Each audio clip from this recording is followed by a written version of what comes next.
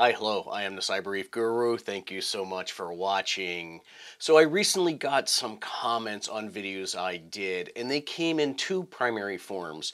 First, there was a question about how to use text and create essentially signs using easel. And then the second question really revolved around how to take your design and actually get it into your machine and make something and show the end-to-end process. So what I thought I would do here is I would just make a quick sign that I've been meaning to make for a while now, show you the end-to-end process in Easel, show you how to use Easel with the onefinity here, which is behind me, and then you can maybe adapt that process to whatever machine you happen to have on hand.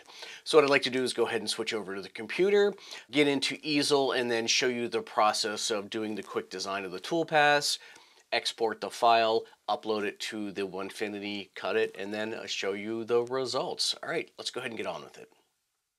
Here we are in Easel. What I've done is I've just loaded it. This is a brand new project. I haven't changed anything yet. I'm going to walk through the process of customizing the project for your specific needs. Now in this case, I'm going to make a sign. I'm going to use HDPE. I'm going to use the two-color HDPE that you can actually buy from Inventables. I really love this material. It is very durable and it's super easy to mill.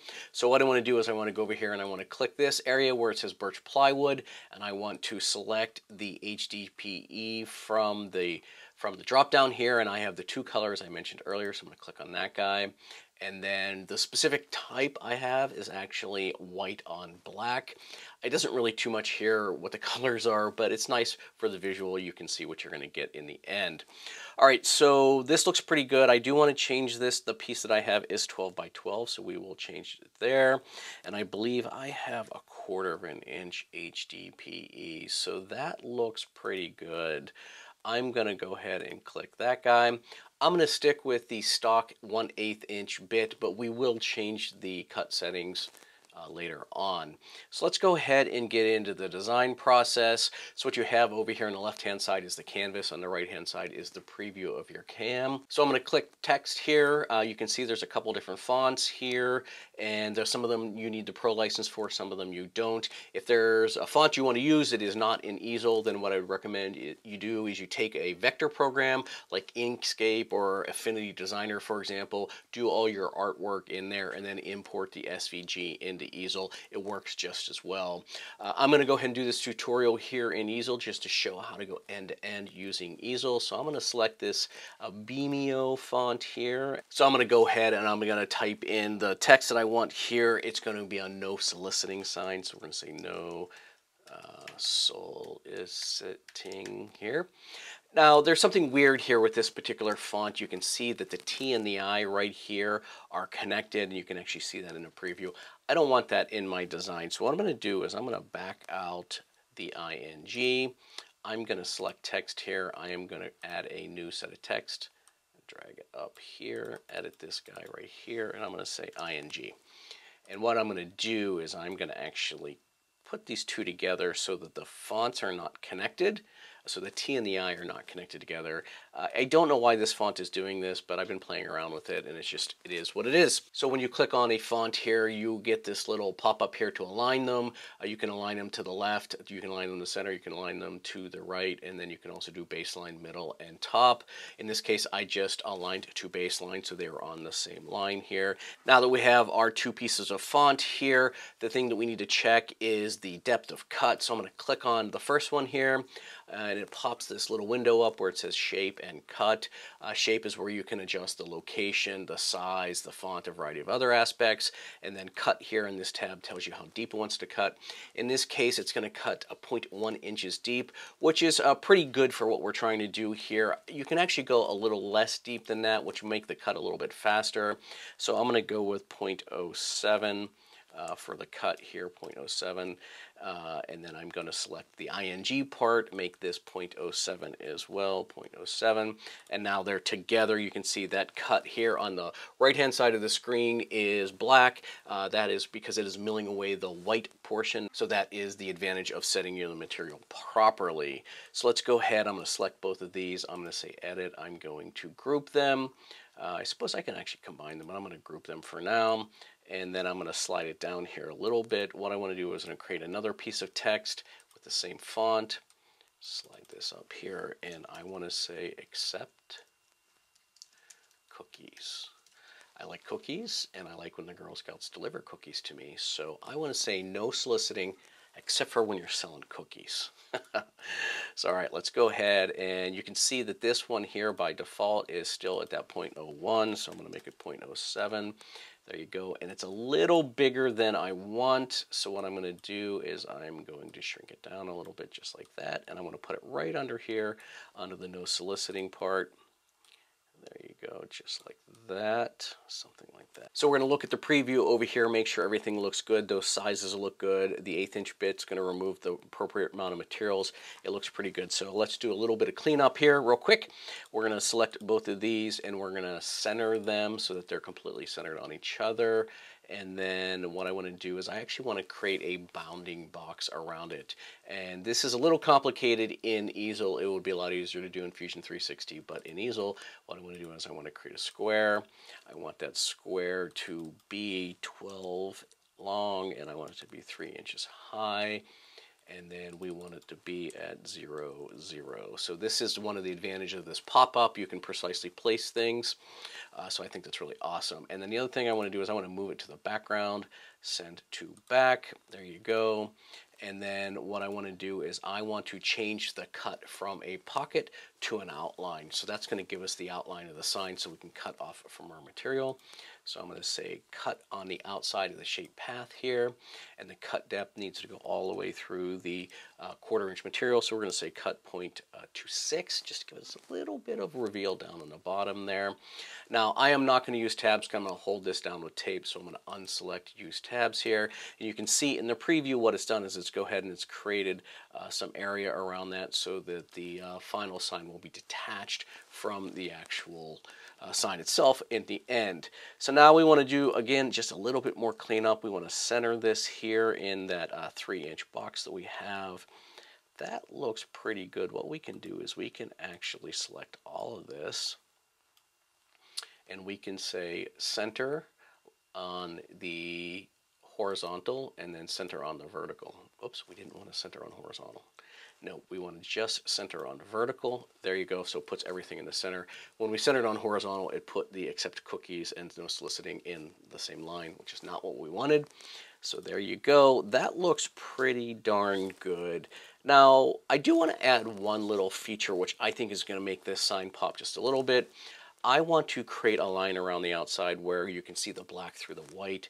So let's do this. I want to copy this square. So I'm going to say copy. I want to paste it. And so now I want to move it, move that location down to be at 0, so it's right on top of the other square. But I want to change the cut now. I want to cut on the inside of the path right here. Cut on shape, cut on outside, cut on inside. I want to cut on the inside, and I want to change this to the 0.07 that we had before. Now you can see what has happened here is basically what you're doing essentially is doing a pocket, but you're doing it with a profile type cut because we're just going to run around the outside whatever the diameter of the bit is. So I think that looks better. Here, let me slide this over. I think that looks a little bit better. It makes the sign pop a little bit more, I think, because you get that nice kind of a black border around the outside. Now, you could create a pocket around the outside as well if you wanted the border to be a little bit bigger, but I actually think for my purpose, I think this is going to be perfectly fine. So I like this layout. It looks good in the preview, so let's go ahead, let's simulate. Let's see what it says. 44 minutes to cut out with the current cut parameters. That is way too much for a sign this size.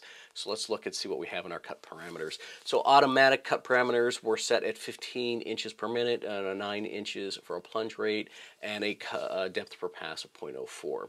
Those are very, very conservative, far more conservative than I would ever imagine.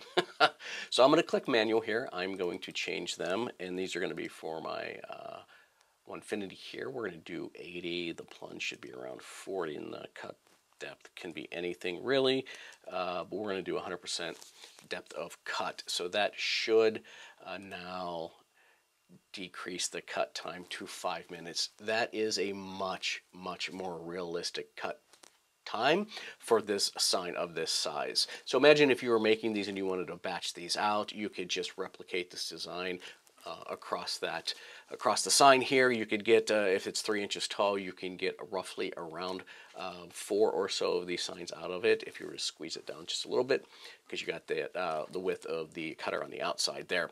But this looks good. I like this. So the next step in the process here is to export this G code so that we can get it into the Onefinity, we can get cutting. So I'm going to select on machine here. I'm going to select on general settings, and in here you can see that it says this is the machine inspector. So if you had an x-carve or something, it will automatically understand your machine. But you can also change some other settings here, like your safety height and your step over and a variety of other things. We're not really using too many of those right now, so we're going to go ahead and just click this download G-code button here, and it has downloaded it to my computer. So the next step now is to get the material mounted onto the machine.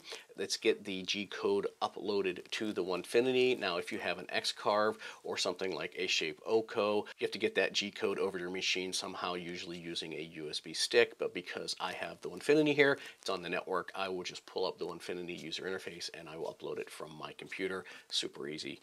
So let's go ahead and let me jump over to the machine here. I'll get the material onto the machine. I'll get it situated, and then we'll pull open the Onefinity settings and we'll get this thing carving. All right, stand by.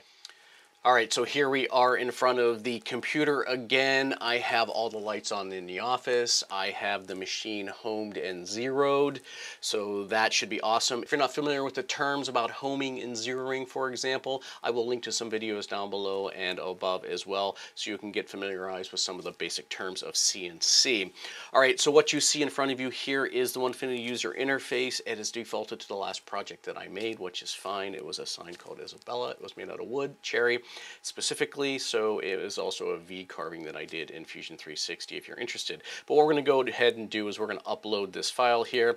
I do believe that it downloaded it into my downloads folder here, and there you go, untitled CNC, because I never named it. That's fine. And so what Onefinity is going to do here is it's going to upload it, it's going to process it, and it's going to show us a preview here, which it looks really great. Let me go ahead and blow that up a little bit here. So the rendering here looks pretty good. I would normally simulate this using the CAM software in Fusion 360, but we don't have that luxury here. So I'm going to kind of cross my fingers and hope that everything's aligned and everything's working out okay. I have the 1/8 inch downcut bit in the spindle here, and we're going to give this a go. I've not used a downcut bit on the HDPE before. I've only used upcut bits, and sometimes that produces a little bit of swirling on the top. So we'll see how the downcut, what sort of surface finish it produces on the bottom. So let me just go ahead, and I'm going to go over here, and we're going to fire it up. I'm going to try and get some maybe cell phone video of it cutting so you have that. And then, yeah, then we'll go from there.